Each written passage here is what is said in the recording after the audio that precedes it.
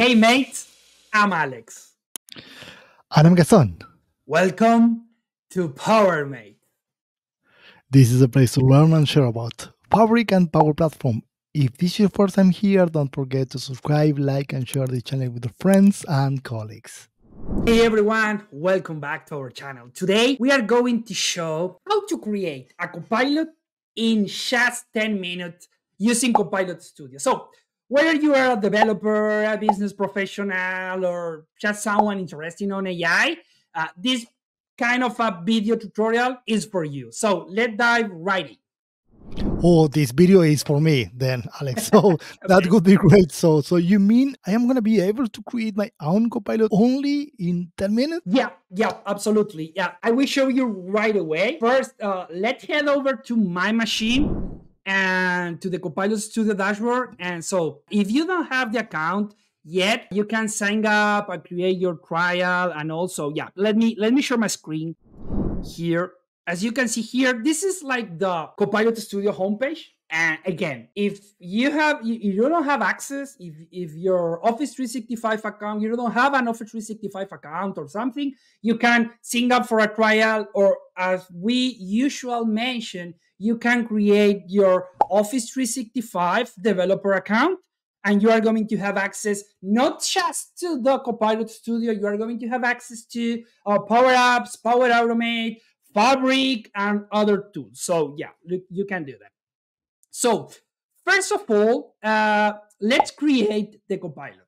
Okay, this is the Copilot Studio homepage. So let's click on create here. Let's create the Copilot like the traditional way. The other way we have, as you can see here in the middle of the screen, is use Copilot to create a Copilot. But in this case, let's create the Copilot in the traditional way so we can measure that we can effectively create a Copilot connected with SharePoint in just a couple of minutes. Okay, so let's create a Copilot here, new Copilot, and let's keep that here. We can start again. Let the Copilot know what our Copilot should do, what the behaviors of our Copilot will be. But in this case, we are going to create the out-of-the-box Copilot. Just let's click here on the top right-hand side. Let's click on Create, and let's create a Copilot.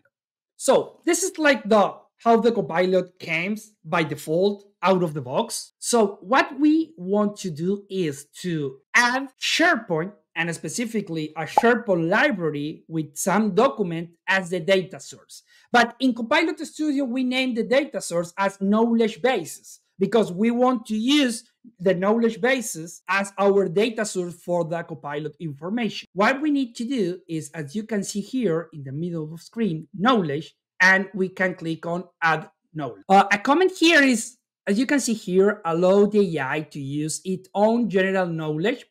This means that we can have enable or disable that. If we enable that, that means if we ask something to the Copilot that Copilot has no answer for that, it's going to looking into the internet like ChatGPT does. Okay, so we are going to disable that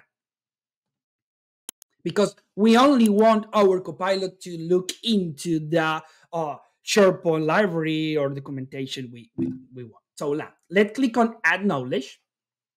As you can see here, we have a couple of knowledge here. Public website, files, SharePoint is the one we are going to use, database, Fabric for Gaston. So stay tuned because on a couple of episodes, we probably showcase something about that. And then, of course, you have other knowledge base as SQL, SharePoint Server, SAP, Salesforce, and other tools that Power Platform have connections to. In that case, let's use SharePoint here. And here we need to add the link to our SharePoint. Could be the SharePoint site, or it could be the SharePoint list or library. Let me add here. I have this library here, the furniture fact.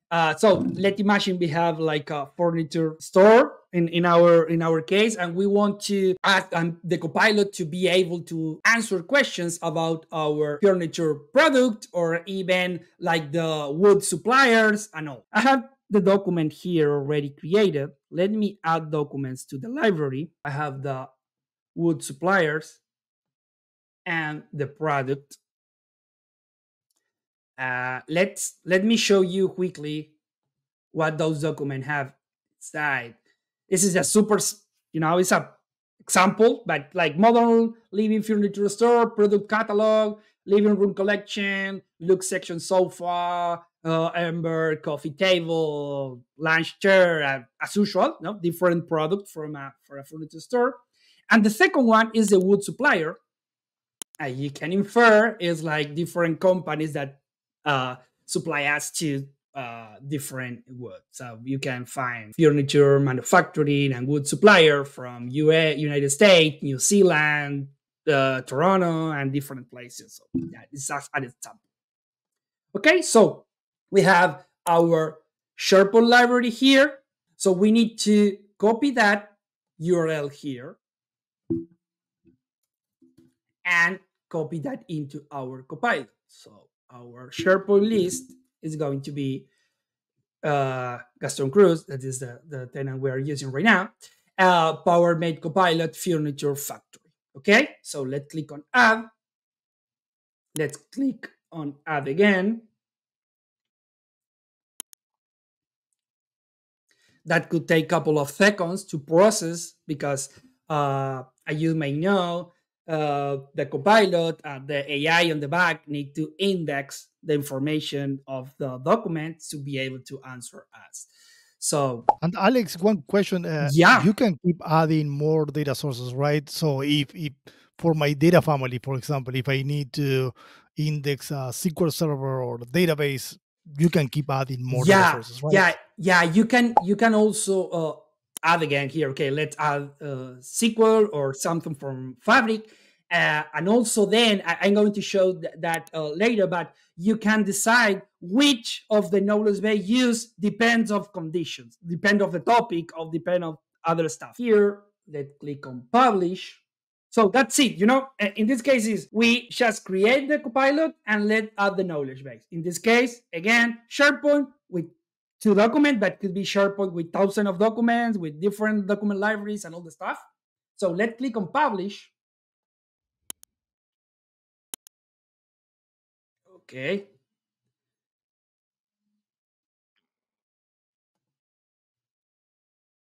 So let's check the topics. Topics is the way how Copilot Studio work. What the topics are is like when the user asks for something, that means that the user have an intention. So every topic uh, um, is triggered by the Copilot depend of the intention of the user. Okay, just to make a little bit closer one.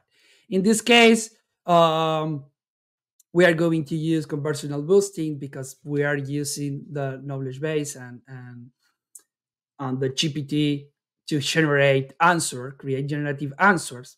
And in this case, as you can see here, we have data source. And if we click on data source, we can see here what I mentioned before, Gaston, here, search only on selected data sources. So here, this is disabled. That means that it's going to use all data sources we have created. But let's say that you only want to use SQL, on this case, SharePoint, you can select your own data source. Okay, let's use this data source or these two or these three or combination. Okay. Okay, so let's click on save and let's test it. What are the main features of the coffee table? So as you can see here, say, okay, no, the coffee table features are minimalist design with a rustic touch, and if, as you can see here, also show us the reference. And if I click here, it's going to send me, okay, that download me the document. Here we have the coffee table description, minimalist design, rustic touch, coffee. So as you can see, is this information is taken from the document. Okay. If I ask something about the wood suppliers, okay, let's check like Pacific Lumber Millwork. Let's say Pacific Lumber, where is located Pacific Lumber Millworks. Pacific Lumber Mill is located in Auckland, New Zealand, and as you can see here, is exactly that location, Auckland, New Zealand. So as you can see here, it's pretty simple in terms of how to create and start adding the information and documents. So if you need extra documentation or you have hundreds of documents, doesn't matter. You can add here. You can just point your Copilot Studio to your SharePoint library. And the next step could be just publish or use your demo website. So you can came here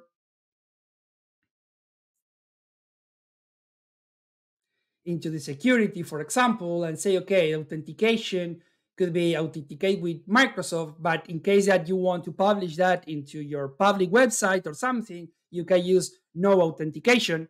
And that means that you can publish your Copilot externally, but that doesn't mean that the people is going to have access to your SharePoint library. Just is going to have access to the information you publish and mention on your Copilot. And also, you can select different channels for the Copilot. As you can see here, this is the last point. You can, after configure security and all, because okay, I want to publish on Teams, I want to publish on Slack, I want to publish on Telegram, I want to use that on my custom website, Facebook, Skype, multiple options to use. I created a Copilot in like 10 minutes using Copilot Studio. So what do you think, Gaston? Did you find it a little bit useful? Wow, that was really awesome. It's really simple. So it's just a further simple step. So I feel that this is going to be really great for even non-technical people. You don't need kind of technical Exactly. deep skills to make this happen. So I really find this really helpful. So for the PowerMates family, if you found this tutorial helpful, please don't forget to like this video and give us all the comments and on how Exactly. you've been trying so far these kind of amazing solutions with Copilot Studio. Yeah, and lastly, don't forget to subscribe to our channel, hit that notification bell, and join us on this journey. Together, let's unlock the full potential of Power Platform and Microsoft Fabric. See ya.